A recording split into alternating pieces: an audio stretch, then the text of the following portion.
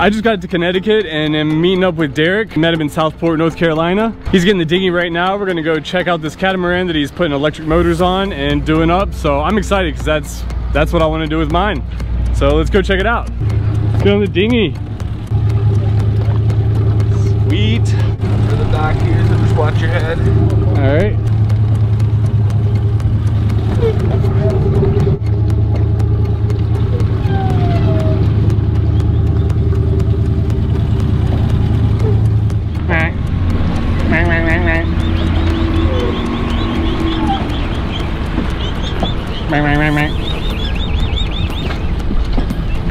Hard enough. Miss Goozy. Miss Goozy. All right. Yes, it feels good to be back in a boat. Oh my God, this is great. It cooled off fast. Yeah, exactly. Yeah. I want a dinghy like this. Oh my God. It makes a big difference. Wow. He has a 15 horsepower motor on his dinghy, like the one I have on the catamaran. I think I'm gonna get a dinghy like this to put my motor on the dinghy. Oh yeah, because you have a short shaft, it would go well on a dinghy. Yeah, it'd be perfect.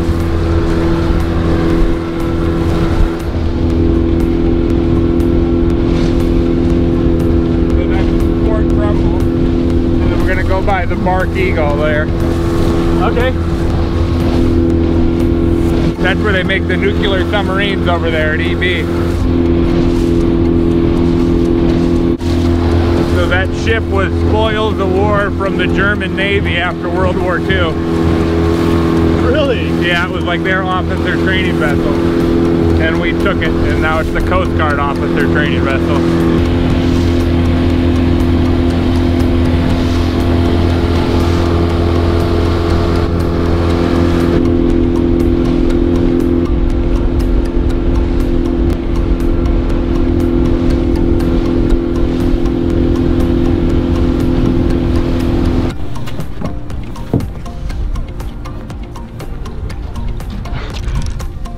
There's a crab claw.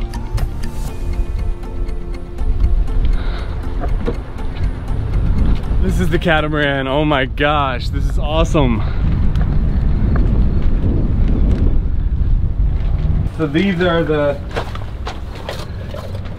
motors that are coming off, and then they have like this, tilt and trim apparatus up here. Yes. And then the actual motors in there, and then the controllers are like up inside of the boat. That is so cool. And so the way this guy was is they were mounted on these plinths. There's like a special name for these things, I forget what it is. But these guys were under mounted here, and then the motors swung up into those holes. Although these ones didn't really fit up into those holes, they were for like an earlier design. And so I filled these in, and then I cut new holes back here for where the new drives are gonna go. And I'm glassing in new lamination beds for sail drives that'll be in the back. Oh, I see. In the transoms there. And then So I can show you inside here too. You can see, so it's like, this is like the beginning of the process. So this is like just 2 days into the installation.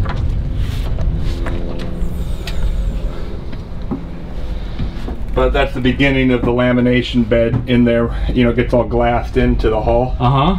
And then a motor mount. There's like a metal ring you can see in the lamination bed. And we tap into that and then mount a actual mount for the motor on top of that. So that electric motor will sit right in there. That's the little blue pod that'll be down there, and then that'll be it. And the batteries will go inside where the motors used to swing in.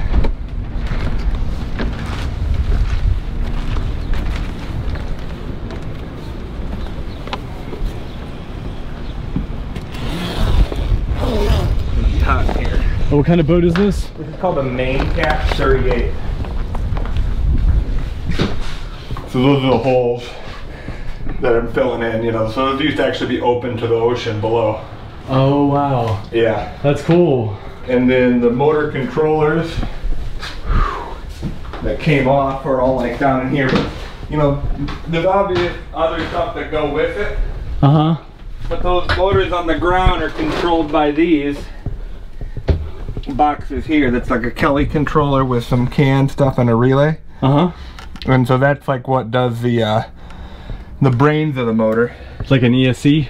Yeah, like an yeah, exactly. Like an ESC for a remote control car. Yeah. Exactly like that. I mean, exact same function. Nice. But a little more advanced. Yeah. Yeah, and it has more like data outputs and stuff, but some of those ESCs are pretty advanced too. And then if you go in there, I'll show you where the generator is. Oh yeah. So this is a 3.5 kilowatt AC generator. So if you did the electric system like this, and you had a big charger inverter, you'd be able to run it. I'll turn some light on here for you. You'd be able to run it pretty much indefinitely off of that generator there. Nice. And so that's a Whisper Powers 3 kW. Sounds 3.5 kW. Yeah, it's supposed to do. I mean, the owner of this boat says it's really quiet. So we're replacing that with a 6 kilowatt, 48 volt DC direct generator to make this a more powerful hybrid setup. Nice. But yeah, it's warm in here. Yeah. Sit back and go for the sail. Yeah. But yeah, this boat's a super sweet layout. It definitely has a couple things with the current propulsion system that we're fixing now, but it's a really cool boat. This thing is awesome. I love how the windows go all the way around. Yeah, it has like good sight lines for watching your sails. I really like how we mounted this guy up top here. It's like really good lines of sight with a big display screen and stuff. That's awesome. Yeah, it's really good layout. This thing is so cool. Oh my God. Oh, it feels so good out here. It is 1,000,000 degrees in there. Wow.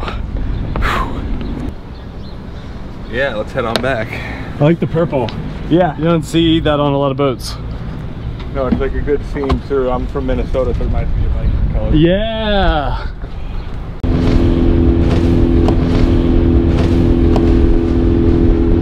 Dinghy with us, it's kind of a pain in the butt to pull it. Right. If we need to go to shore, we can just swim there. Yeah, I like swimming. We're on Derek's boat now. Derek, what kind of boat is this? This is a Trip 37, a 1987, and it is like an old race boat that we've converted into our liveaboard cruiser. Yeah, just keep pushing on us off there. And it's electric. Electric hybrid. This is so cool. So this is what I want to do with the catamaran. I want to put 2 electric motors on it and a bunch of batteries and a lot of solar panels, so we get so quiet. Yep, we're underway. It's like my dinghy with the trolling motor. Yes. Oh, it's because you got that little Minn Kota or whatever. Yeah, yeah, or the Newport vessels. Okay, yeah. But that just seemed much more seamless. Maybe.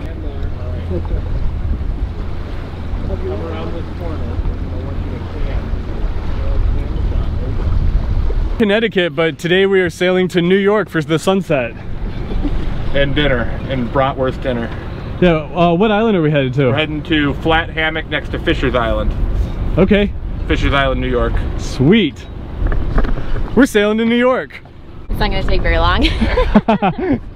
I think it's like the closest New York land to us right now. Apparently it's still kind of in Connecticut, but we're sailing to New York. Supposed to be, there's like a blip that goes up around 7. It's like 15 to 25. Yeah, we'll just watch the storms. Like, we'll probably be anchored over there. Yeah, we got time. We just gotta keep an eye on it because there's one shell that I think is gonna totally miss us to the north, but we'll just have to keep an eye on it just in case it grows. Alright, let me know when you're ready to go up.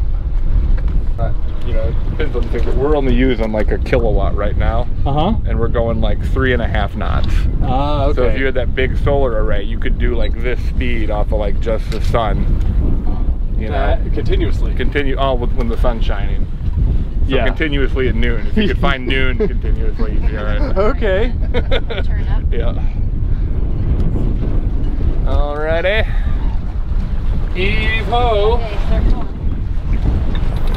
So just pull first, it'll be easy until it's too hard.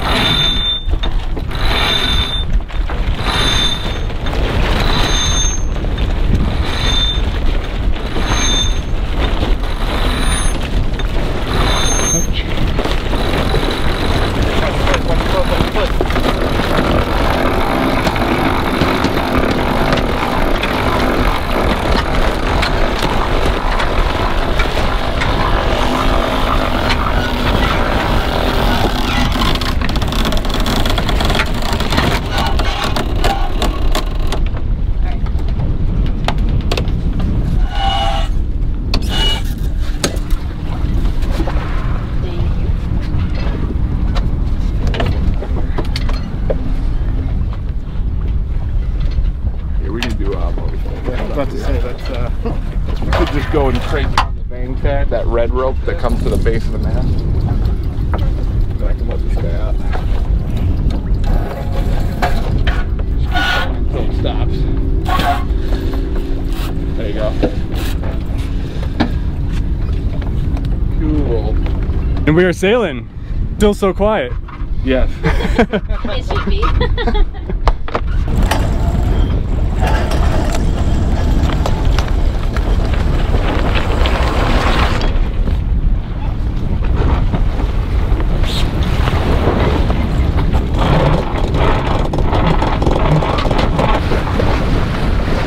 It's awesome. Sailing is fun.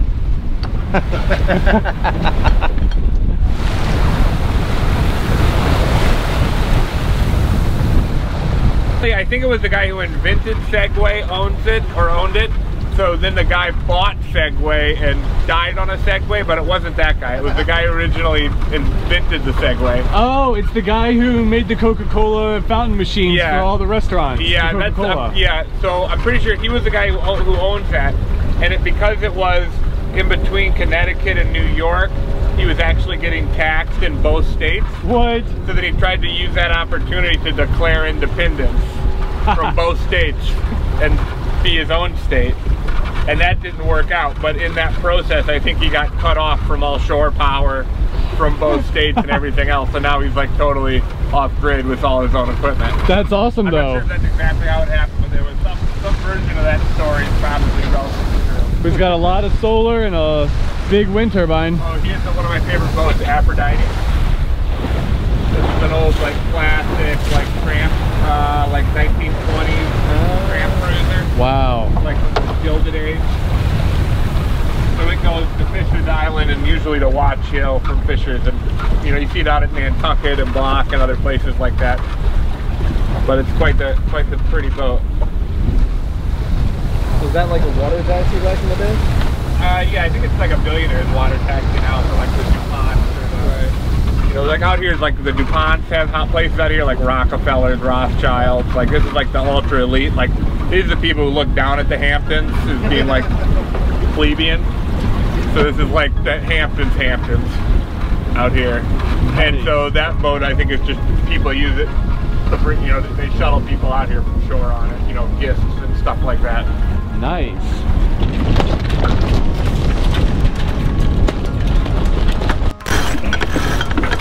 That's good. Yeah, a little out, a little more. Keep going. Okay. The rock Adam and Lewis'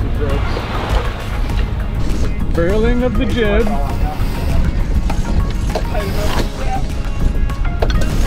That man is just letting it all hang out. Oh, wow. Jesus. He's feeling himself. I'm proud. Oh, I'm sure. Perfect.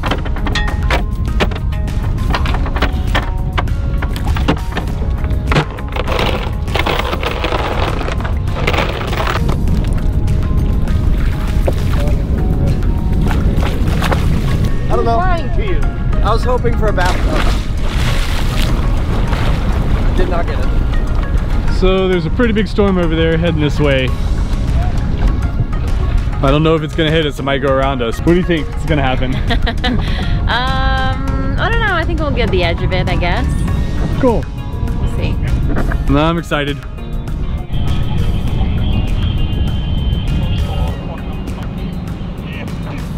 Yeah, this is gonna be a nice sky after that goes by. It's like it's almost spread out now. It's gonna be so cool. Oh yeah. Can't wait. I love just where the red is burning down on the horizon, watching that kind of like take over the rest of the cloud. This is the other thing too, to me though, I'm like so, like especially like after having been in a couple of really big storms on the boat, I'm like so unimpressed by fireworks now. Mostly because there's no jeopardy.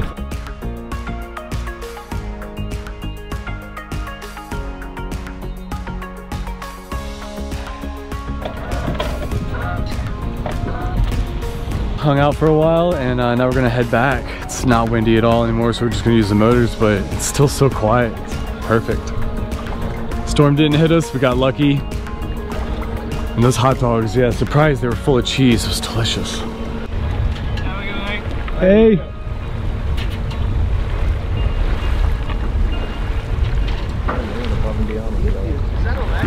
It is. Nice and quiet.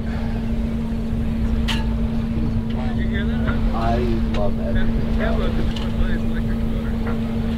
Silence. Okay, this just continues like the experience beyond. Exactly. And I'll show you guys too, because I want to run the generator because I haven't ran it for like 2 months. Sure. So I'll show you later on. But even with that running, It's still like, just like you still mostly just hear the exhaust and the water. You know, like it's still so quiet. no, that's beautiful because it allows you to just essentially roll through and continue having this. Yep. Without just like the normal combustion you'd hear. And it seems exactly. really. How's it going? Yeah, no, it's got plenty of Good to know we can swing a little bit. Yeah, it's got shallow over here on me. Yeah, it does, yeah. Oh, I think I'm all right.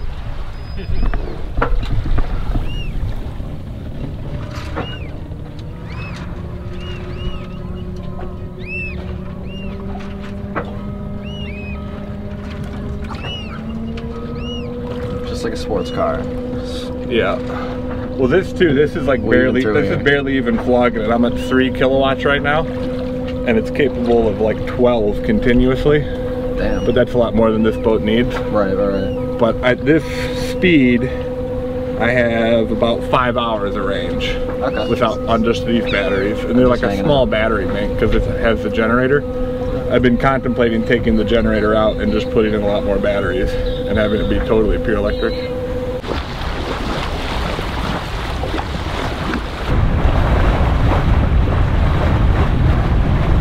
How fast are we going? 7.8 over ground right now. And how many kilowatts are we using? We're using almost 9. Not bad. So it's about as much as I need to push this boat. But this I only can do with the generator running even at this speed for like 4 hours. I see. So then what do you usually normally cruise at to be normally we cruise, I'll show you, we cruise like down here at like 3.5 kilowatts. And actually I can put this in cool night mode too.